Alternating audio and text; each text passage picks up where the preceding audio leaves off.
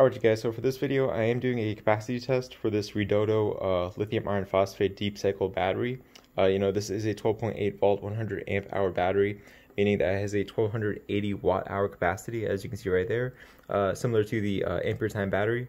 But yeah, I mean, this is just a capacity test that I'm running over here. I finally got these two cables connected to these two screws right over here on the load tester, and that allowed me to freely adjust the volts, which I have set to 12.7, 12.8. It just fluctuates between the two.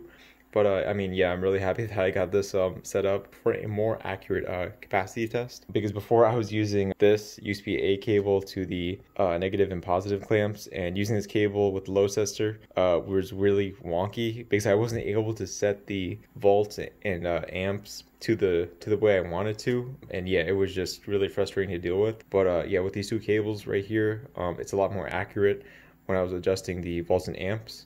And so yeah, I mean, once again, I will be doing a full review for this REDODO battery. I just haven't quite finished that yet, but I just thought, why not just do a capacity test and release a video on that at least.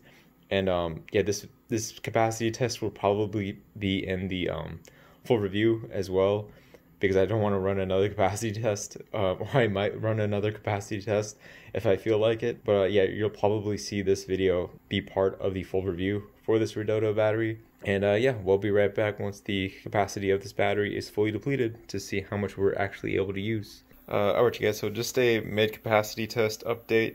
Well, actually, this isn't really a mid-capacity update. We're way past mid-capacity update, because we're currently at 7 hours and 7 minutes with a 1033 watt hour capacity so far. And I did adjust the amperage just a little bit because the voltage kept dropping. Yes, something that I didn't account for.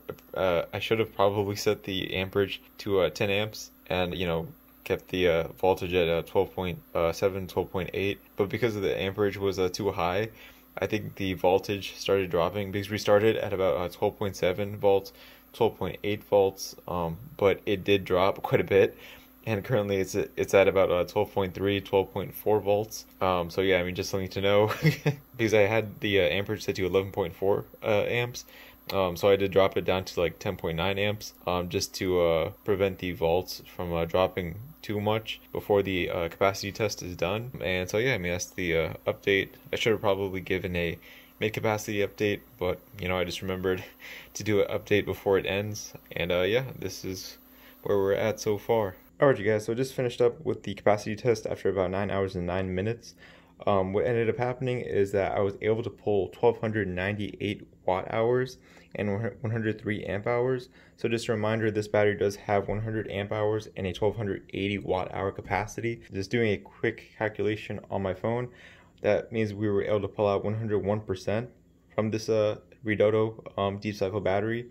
Just 1% more than the rated capacity. Which is great. This is what you can expect from deep cycle batteries in general like this.